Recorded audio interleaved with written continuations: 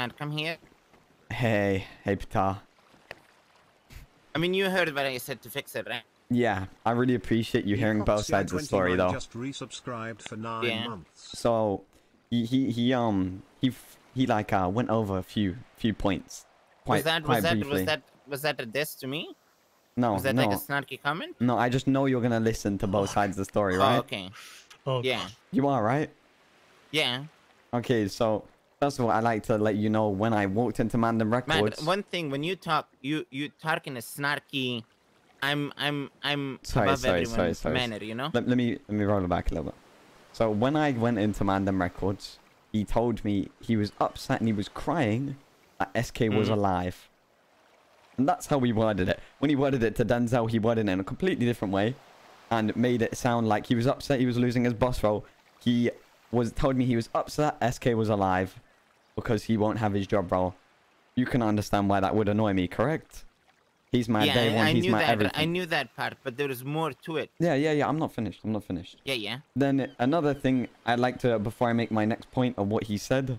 So Nunu did to him, that's fair enough, like, it's one of those.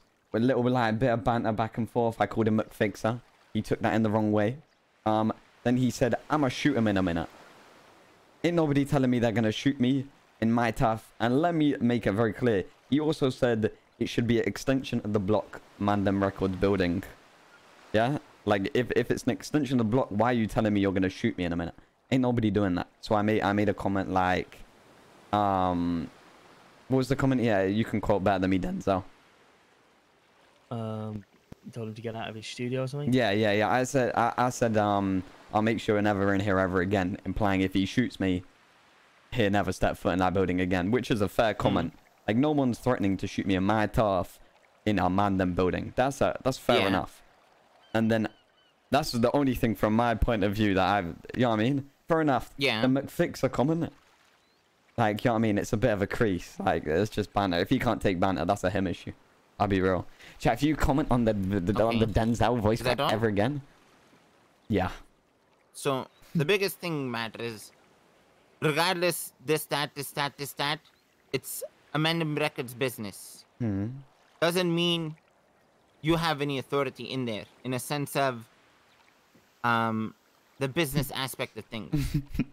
When you enter a business, you go in there with respect. Okay, and you go in there with respect to Tommy and Sparky for their business. Just because you're Mandem doesn't mean you have any authority in that business. So why does he have the authority to say he'd shoot me? Besides that point, that's not irrelevant. Like, no, Matt, shut up and listen. Shut up and listen. Besides that point, it's a recurring issue with you. Whether it's with VAD, whether it's with this, that part is irrelevant right now. It's not, though. Because the thing is, no, shut up, Matt. Be quiet, sit there and shut up. And listen. That part, at this current moment, is irrelevant. Because there's moments that have led up to that point.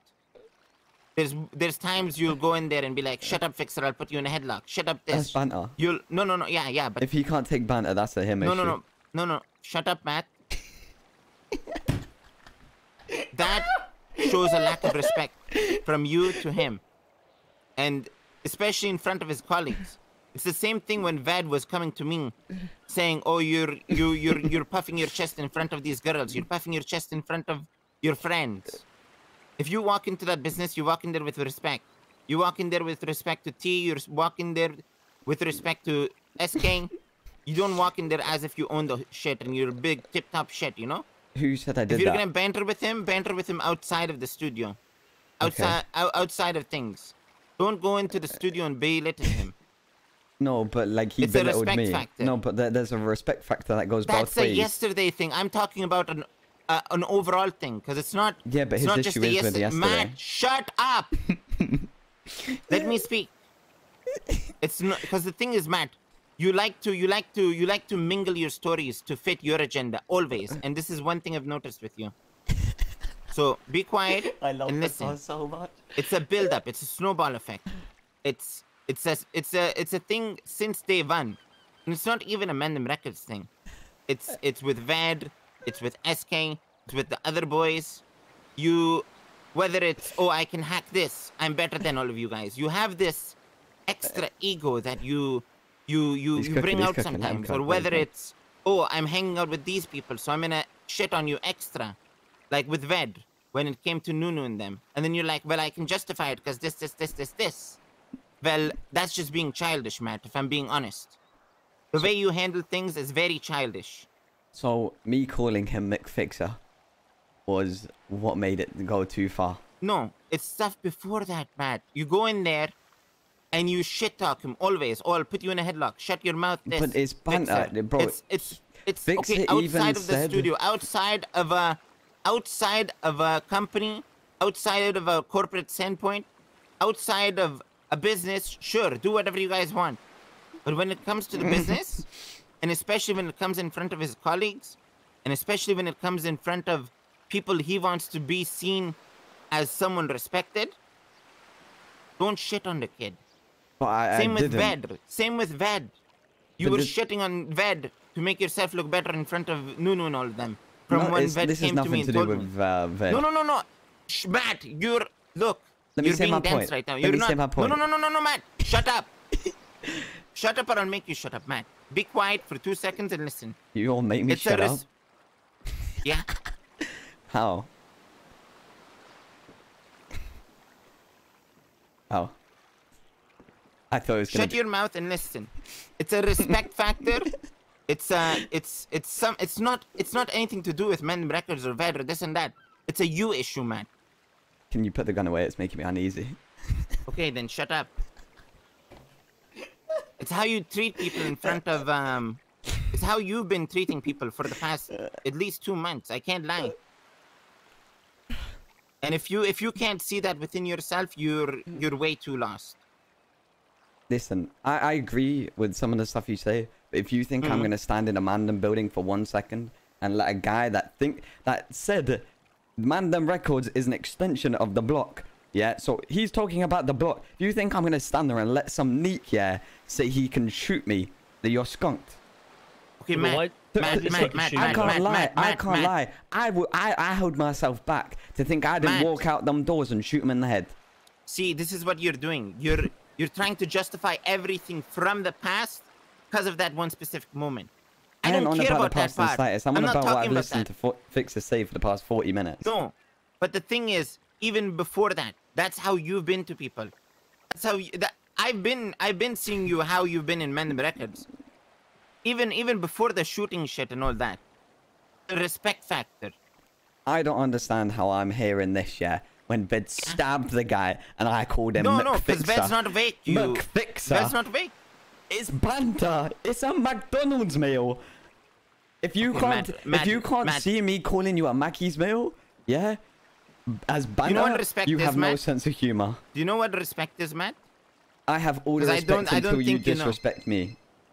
Okay, but look, if you think you can say you are upset about my day one being alive, you're skunked.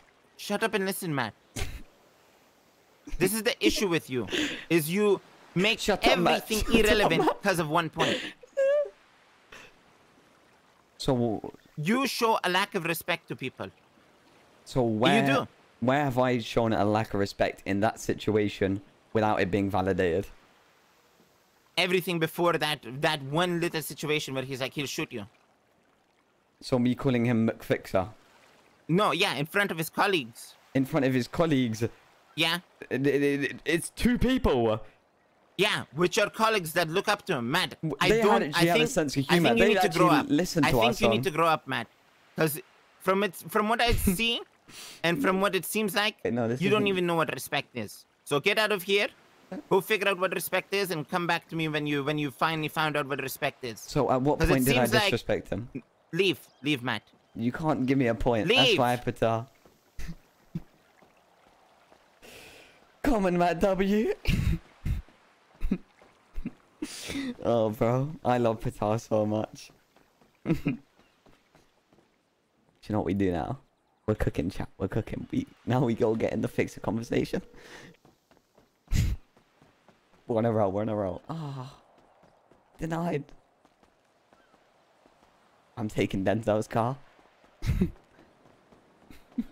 He's gonna be so angry. I already know he's gonna pull a gun and be like, Matt, leave. Matt, shut up. Matt, shut up.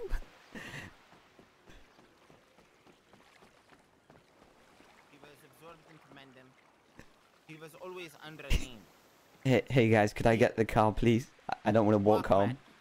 Walk. I got a bad knee. I've got cramp. I was in. Car and walk. I was in the boot for 40 minutes, Go Patar. steal a car and walk. I don't care. Okay. Leave. Oh.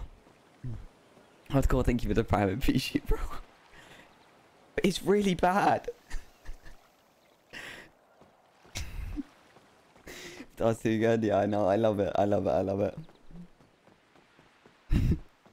Leave the area now. Listen, my points are valid. My points are valid. Wait, let me call Fixer.